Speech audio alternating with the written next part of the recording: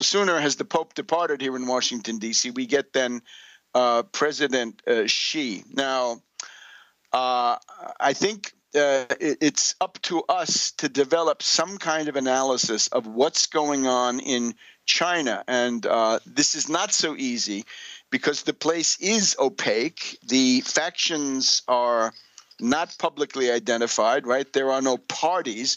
The closest approximation we have is this idea of one country, two factions, or one country, two coalitions, as it sometimes goes. Back in a minute on World Crisis Radio. Welcome back to World Crisis Radio. I have to do one warning this week. You know that nasty intelligence community COINTELPRO stalking operation being run against the Tax Wall Street Party. Suffice it to say, the dossier is growing, and many people will be very unhappy with what they find about themselves in there. The only hope for them is cease and desist now, and maybe you won't be in the dossier. But if you keep going, you will be prominently featured when this hits the streets, and it will be soon. I have to, unfortunately, make an appeal to avoid one trap that's on the internet. When people ask you to sign a petition, even if this is the White House, right? I wouldn't sign petitions in general because I don't think they have much effect unless you get up to 50 million people or something like that, and that's very hard to do. Here's the problem. If you go to private websites and start putting up petitions, and if you go and take part in that petition, I urge you not to do it. Do not do it. Do not sign petitions. In particular, there's a website called Some of Us, SUMOFUS. And on there, there's a petition that involves the Tax Wall Street Party. I have to warn you, that's not us. The Tax Wall Street Party has nothing to do with putting that petition up there. And I would ask you to think twice and thrice before you give your name or any of your contact out of there, because we don't know where that goes. We think that the contacts may well go into the hands of the COINTELPRO network. In other words, the FBI may get your name. So if you don't want that, if you don't want to be on that list, don't sign that petition. It seems to be something about our program. If you want to associate with the Tax Wall Street Party, I'll tell you how. One way, of course, is go to tarpley.net, tarpley.net. Go into that Speakers Bureau. There's a box there. Write me a little note. I'll be happy to forward it to the well-oiled machine here, and you'll start getting the briefing, the morning briefing. And if you're interested in being on our conference call, you can mention that too. Say something a little bit about yourself if you have a minute. That's one way. The other way, which you can do anywhere, anytime, is info, I-N-F-O, short for information, I-N-F-O, at TWSP.US, TWSP.US, so Tax Wall Street Party. So info at TWSP.US. That's the way to vote. Vote with your feet. Join us. Join us in the streets on Sunday the 27th in Midtown Manhattan to welcome Putin at Dag Hammarskjöld Plaza, 2 p.m. Sunday the 27th of September. You'll be right in the middle of a world historical series of events. Right? This is going to go from the Putin's address to the General Assembly to the UN Security Council. But right now, what I'm urging you to do is don't sign petitions involving us, because frankly, we have no idea where your personal information will be going. It's not us. We're not doing it. You're going to put yourself in the hands of somebody you don't know, and unfortunately, that may turn out to be the NAG network, the counter gang, the COINTELPRO stalkers, and so forth. So watch out. Don't be fooled by edifying rhetoric, things that sound good. They're not so good.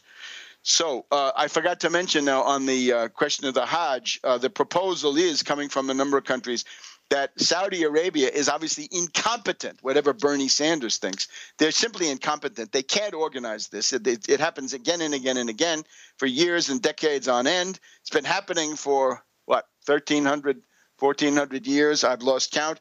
But the idea then is the organization of the Islamic Conference could at least be engaged to set up some kind of a panel or board or international consortium that could provide the elementary stuff, right?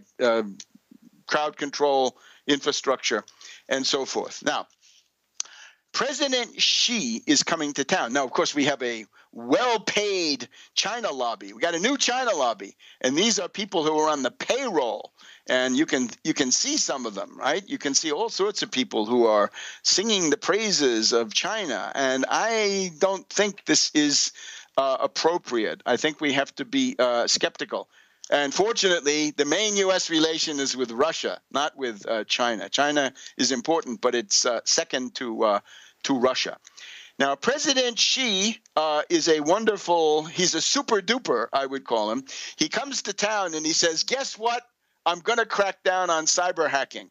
I'm going to crack down on cyber espionage and all that nasty hacking that these websites in China seem to be doing. Well, a lot of these websites are from the People's Liberation Army, and they steal things, right? They steal industrial secrets, state secrets, and so forth. And quite frankly, this is not so good.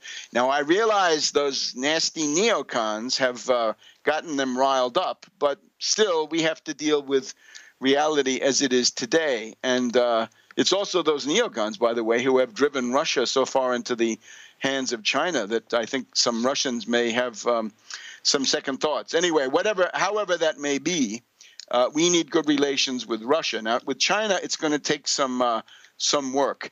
If you're going to stop the hackers, good. Now, the other one from Xi is he says he's going to implement a cap and trade system for carbon emissions. Now, cap and trade, as you remember, this is the Markey Waxman bill, a monstrosity that has never passed. I hope it never will. It sets up a speculative market in carbon permits, right? Carbon emissions permits. And that, of course, means that a whole new sector of hedge fund hyenas and zombie bankers will move in. Their speculation will drive up the costs of these things in the same way that they've been driving up the price of oil on the various London derivatives markets and so forth. Now, at the same time, Xi comes to town. He's reeling, right, because they've just had a major devaluation of the Chinese currency, right? Pepe Escobar may think that that's fine, but it's not fine. And the stock market has lost about a third of its value, right? The place has been transformed into a bubble economy. Now, what we seem to have here is the playing out of the Chinese factional situation, about which it is hard to be well informed. But having a certain acquaintance with China going back to some months I spent in Taiwan, Taipei, at the late 1980s, I predicted some kind of internal strife in China. What turned out to be Tiananmen. I predicted that in a magazine article. Anyway, we'll be back in a minute on the Youth League versus the Princelings. Back in a minute. Welcome back to World Crisis Radio. So we're trying to look at President Xi of China. Now, the people who are singing hosannas characteristically are unable to offer much analysis of what actually is going on, right? They have these bland assurances. Oh, it may look like a grab for world domination, but that's not the idea. The idea has always been in China that there are these two factions, right? One country, two coalitions. So we have the populist or youth league faction. This would be the outgoing president who left office a couple of years ago, President Hu Jintao, and Prime Minister Wen Jiabao. So they were putatively from the Youth League, and they count as the populists. They're interested in things like affordable housing, health care, actual reduction of air pollution in the sense of the the air situation. They're interested in the situation of farmers, the several 100 million people, primarily in the interior of China, right? The poor peasants and poor workers who still are this island of really stubborn poverty in the middle. So that's the populists or the Youth League, because for many years they came out of the Youth League. And once again, that would be Hu Yaobang, the guy, when he died, that set off Tiananmen, right? Hu Jintao, recent president.